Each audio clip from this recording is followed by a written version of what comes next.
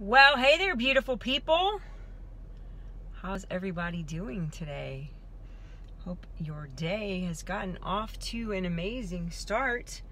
I am super excited about what I'm going to talk to you guys today. Today I'm going to actually shine a little light on the circumstances that are in your life, the ones that you think are keeping you from stepping into your vision, that dream that you have inside your heart. And I'm going to show you why those circumstances can actually be a stepping stone to propel you forward instead of a stumbling block to hold you back. So for those of you that don't know me, my name is Betsy Croney, and I help network marketing women to master their mindset, get out of their heads, get out of their own way so they can create a life of freedom, significance, and purpose. And I am coming to you live from Tampa, Florida. And I would absolutely love to know where you are coming in from. So please say hello. Drop in the comments. Tell me where you are. If you are new to my page or if you are watching the replay, please type new or replay so I can reach out to you after the fact, say, hey, thank you for stopping by, and just communicate with you. So here we go. I'm sure you guys have heard me say like a million times that what you focus on longest becomes strongest in your life. And I'm going to say it again because it's a fact. You see, on one side of your life, you've got like this big dream, okay? Something that God has placed in your heart, something that you want to do. The reason that you got into this industry in the first place, maybe it's because you wanted to quit your job or to spend some more time with your family. Maybe you want to buy a new house. Maybe you want to be able to vacation more. Maybe you need a new car. Maybe you're that person that just wants to give boatloads of money away to your favorite charity, to drill wells, build orphanage, whatever it is.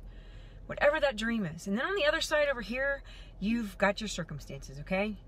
Not enough money, not enough time, not enough skills, maybe some sort of sickness that you have, a parent or a family member that you're having to take care of, you know, and the list could just go on and on and on and on, okay? First of all, I need you to understand that I am absolutely not taking your circumstances lightly, okay?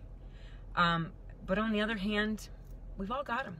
We've all got stuff, okay? Yes, some worse than others, but we all have them. And it wasn't until I was in this big old pit one day and somebody said to me, you know, I guarantee you there's somebody out there right now who's in a way worse situation than you are right now, that is running circles around what you want to do in your life. Ouch. That kind of made me look at things in a different way. Okay? So I'm going to show you an example from my friend Joseph, okay? He's my friend Joseph in the Bible, who, by the way, is probably one of my most favorite, if not my all-time favorite Bible characters. And if you haven't read his story, it's in Genesis 37 through 50. And if you're an entrepreneur, especially if you're a network marketer, this is an incredible story for you to not just read, but to read over and over and over again, because it will give you great hope as you travel along your entrepreneurial path, because we all know that it's not an easy one, okay? So Joseph has this great dream. God gives him like this incredible dream, and he makes the mistake of telling his brothers about it. And he pretty much pisses them off, okay? So as a side note here, be careful who you're sharing your dreams with, because everybody is not going to be as excited about them as you are. And you're going to have lots of people who are going to be telling you why you can't do what you want to do. But again, that's a side note, and that could be a whole another video by itself. So anyway, Joseph and his brothers are out one day, and they actually had thoughts of killing him, okay? But instead of killing him, they sell him into slavery. And they sell him into slavery in Egypt, and it's to this guy named Potiphar, okay? Now, if Joseph were to immediately assess his circumstances, he would probably say that he was in a really crappy situation, which is what a lot of us do when something bad happens. But here's the deal, guys. If Joseph hadn't been sold to Potiphar, he would never have been in Potiphar's house to have a confrontation with Potiphar's wife, who then chooses to lie about him and have him thrown in prison. If he wasn't in prison, he never would have had the opportunity to interpret the dreams of Pharaoh's officers. If he hadn't interpreted the dreams of Pharaoh's officers, he would never have been interpreted or been summoned to interpret Pharaoh's dreams. And if he hadn't interpreted Pharaoh's dreams, Pharaoh would never have promoted him to prime minister over the entire Egyptian empire, second only to Pharaoh. Original dream from God fulfilled. Boom, right there. But as you're reading the story of Joseph's life, it looks like he's just this poor guy that can't catch a break. Oh, poor pitiful me, all this stuff is happening to me, until the end. So maybe, just maybe, it's time to stop looking at your circumstances as problems and start looking at them as stepping stones and asking yourself this question: what am I supposed to be learning in this situation right now so I can move forward? You see, even though Joseph's circumstances were incredibly raunchy, he never got bitter, he never complained, and he always maintained a good attitude. And that's why he continued to get promoted.